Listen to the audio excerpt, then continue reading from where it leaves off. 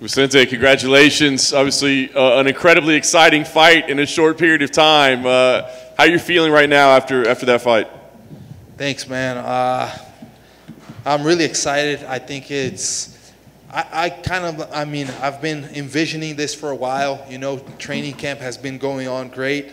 I visualized this win, but actually coming here, having the fight, winning the fight, it's much better than I expected. You know, biggest win in my career, and definitely super excited. I know you had a lot of respect for Tyron coming in, but that might be the best we've seen him in a long time. I mean, did you expect him to come out that aggressively, or did it take you by surprise?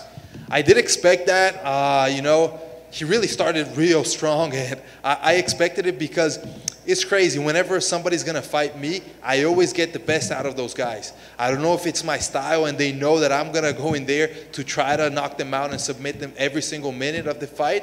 But for some reason, I always get the best version of every fighter, and I'm good with that. You know, I get ready, and it's good because it never lets me underestimate my opponents.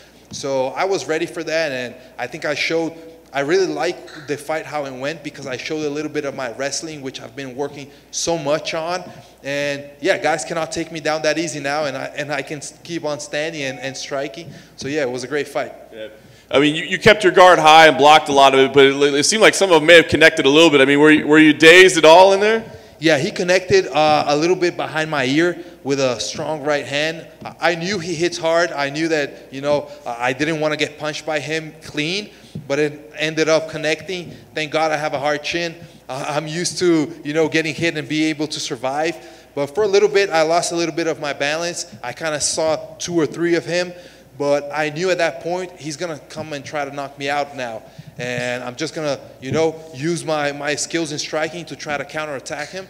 And it paid off. You know, he came in trying to knock me out. I hit him clean, got him hurt, and then eventually worked for the finish. I was going to say, as he was hurt and staggering around, like, what's going through your head? Are you thinking, hey, let's go finish this fight? Or is it more like, hey, let's be careful and not get caught by anything silly? No, it's let's go finish that fight. Yeah, I mean, that's my style. I'm kind of cautious a little bit. I don't want to get hit with stupid stuff. But at the same time, when I see an opening, I'm going to go for it. I don't know. I just don't know how to not go for the finish. If I see that finish, I'm going to chase it. I'm going to look for, like, create an opportunity. And that's what I did. I heard him, so I kept on trying to knock him out. Once we got to the ground, I saw, yeah, I don't think this guy's going to get knocked out that easy. He has a hard chin, so let me submit him. And it worked out at the end. Did you know the choke was in, or were you worried you might have to adjust and you know, do something else? I went for it because it was in. You know, I don't go to chokes if they are not 100% in. That's something Gilbert talked to me a lot about. Don't waste your energy in something that you're not sure of. And so from then on, I always go to a submission only if I know it's going to finish. And that one was pretty tight. I knew it was going to finish. Woodley worked really good because he's good at that submission as well. So I could hear his corner man, and they were saying, hey, you know how to get out of that. Do what you got to do to get out. And I was hearing them, and I was thinking, like, man, I know he knows, but this is really tight. I don't think you're getting out. And at the end, he tapped. So it was a great win. And, I mean, perfect night. Nice. Last thing for me, I mean, I know ahead of time you said, hey, top 5 is what makes sense next. But, you know, we talked about the history with Leon, the history with Wonder Boy. I mean, is there a fight that makes the most sense to you right now? Sense? I don't know. I'm not really good with sense. But the fight I really wanted, Kamaru took it. I wanted to fight Masvidal. I think that fight would be a banger. Our styles match up really good.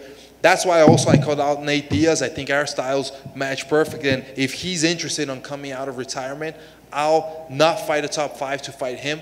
But, you know, my focus is on the top of the division. So, I don't know, Leon Edwards, Wonder Boy, 2 guys that beat me. I would love those rematches. But we'll see. We'll see. There are many fights up there, and I definitely want a high-level opponent right now. Vicente, right here. You made it known you were obviously a big fan of Tyron in there before you guys even fought. Did anything in there while you're fighting him, in the back of your mind, you're like, I've seen this 1,000 times from him from watching his tape, and you basically knew what was coming before he threw it?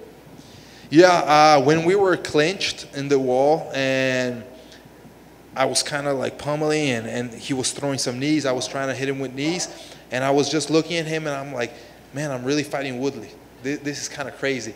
But that was just a split second, and then I heard Gilbert, I heard my corner man speaking, and I'm like, okay, get back to the fight and let's do what we trained for. But yeah, it's different. It's a big thing when you fight somebody that you watch for so long. But I think the fight against Wonderboy helped me out a lot with this fight, because in that fight it was kind of the same. I watched a lot of Wonderboy fighting, and when I was in there, I kind of had a little bit, I was a little bit nervous, a little bit excited, because I was fighting, a guy that had already fought for the title. After that loss, I realized, man, these guys are just like me. They've worked their way up, and they are there because they deserve it. That's what I'm doing. I'm working my way up, and I'm here because I deserve it. That's why, like, now I can see these guys.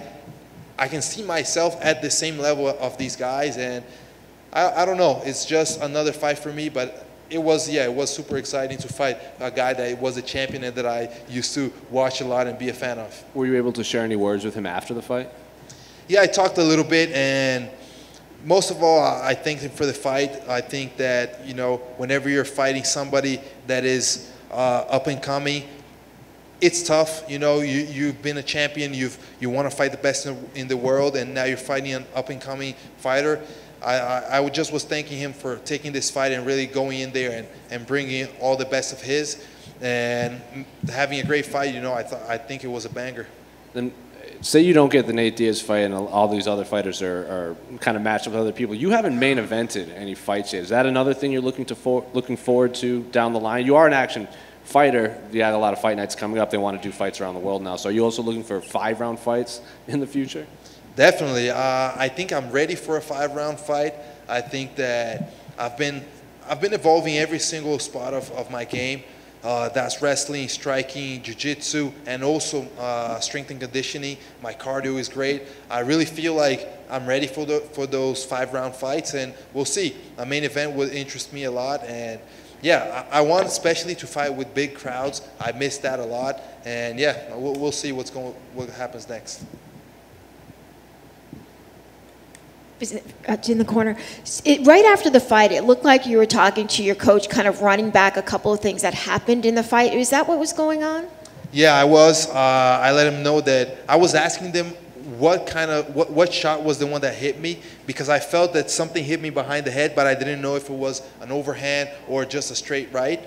And they kind of let me know, and I said, yeah, he hits hard. I mean, I expected him to hit hard, but once you actually get hit, you realize how hard Woodley actually does hit. And I don't know, I was kind of excited for the win, but also like, man, he hit me, and it was crazy how all it went down. I thought that in striking I would have, like, clean fight. That's what I always want to have. Besides that, it was a clean fight, but he hit me with that right hand. I was kind of like, yeah, we got to correct that mistake. And I always like to talk to my coaches after my fight, and even though it's a win, I still want to see what I can improve after this fight. You mentioned Wonderboy and Leon Edwards running that back. What's different for you now if you were to take those fights again? I think I'm better. I'm a better fighter in every single aspect. Also, I'm more experienced. I've been, fighting. After Wonderboy lost, I changed a lot of things in my training that I had kind of overlooked. So I think I'm a better fighter overall, and I'm more experienced right now. So I think that I'm really ready to have this rematches, and it's gonna be a different fight for sure. Congrats on the win, Vicente. How much did your game elevate? I know you were ready, you were prepared, but did it give you a little extra spark that you were elevated to the co-main event of a big pay-per-view in Vegas? Definitely. I always like to have the most eyes on me, on my fights, and being the co-main event, I knew that meant, a little bit more people are going to be watching me. So, yeah, it motivated me, it pumped me up to go in there and get a big win like this one. And I think the biggest thing my biggest motivation is having the best fight for the crowd. That's something that has always been in my mind since my first fights, much before the UFC. I've never been able to have boring fights. That's something I don't want to have. If I'm there and I got to stall, I'm not going to do that. I'll do something else, even if it costs me, the win, but I'm going to have exciting fights. And yeah, being a co-main event for sure was a big motivator. Well, that was definitely exciting. Whether it be Apex or if that would have been at Raider Stadium, people would have went nuts. Thank you for that. Thank you.